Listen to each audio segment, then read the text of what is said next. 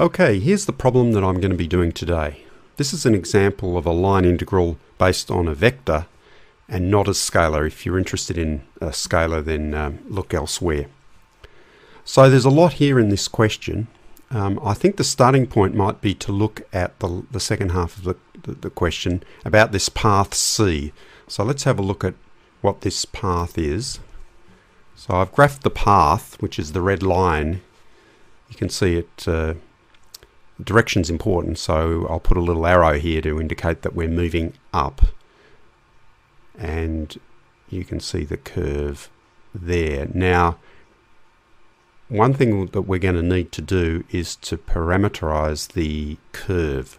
We can't leave it in the form that we have in terms of being y squared plus z squared equals 1. So it doesn't really matter how you parameterize this as long as it's correct. So what I'm going to do is I'm going to take t, which I sort of think of being like time, going from 0 to pi, and then I'll let x of t just be 0, because x, you can see in the graph, x is always 0, so that's fine.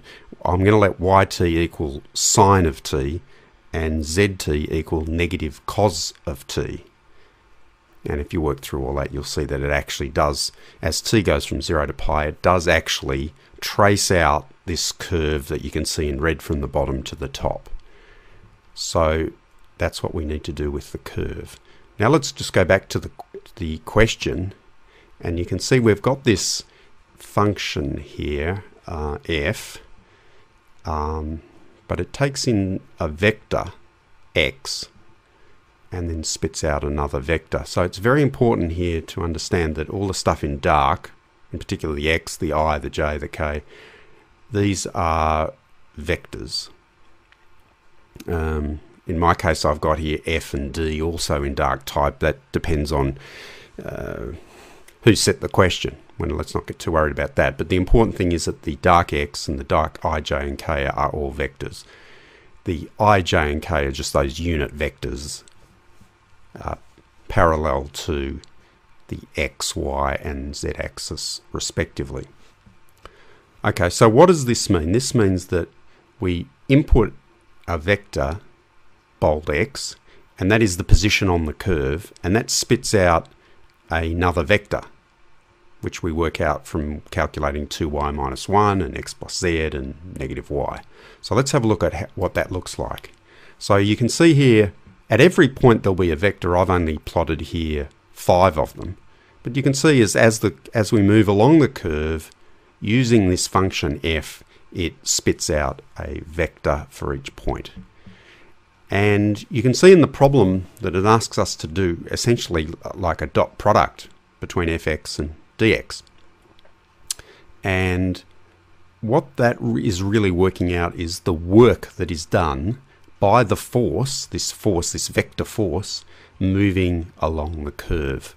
Now, you can see from what I've got on the screen that generally the force is against the direction of the path C. And in that case, we say that negative work is being done. And so we would expect that the answer eventually is going to be negative, because most of these vectors you can see are sort of going in a direction roughly opposite to the direction of the path C. Okay, so now let's go and have a look at how we can solve this. So I've just put up first, we start by parameterizing the curve. That's what we did before, and you can see that. So the curve is now given by bold xt, and you can see it here. We're also going to need the derivatives of xt, yt, and zt with respect to t.